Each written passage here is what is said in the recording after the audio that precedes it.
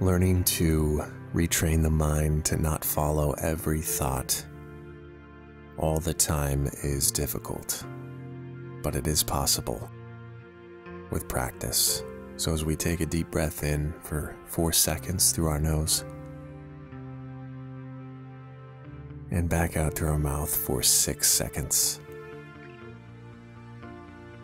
we're just learning to focus on that breath and that stillness in between those breaths, and learning to focus on the things around us as well in this very moment. So take in one more deep breath through the nose for 4, and back out the mouth for 6. Enjoy the rest of your day.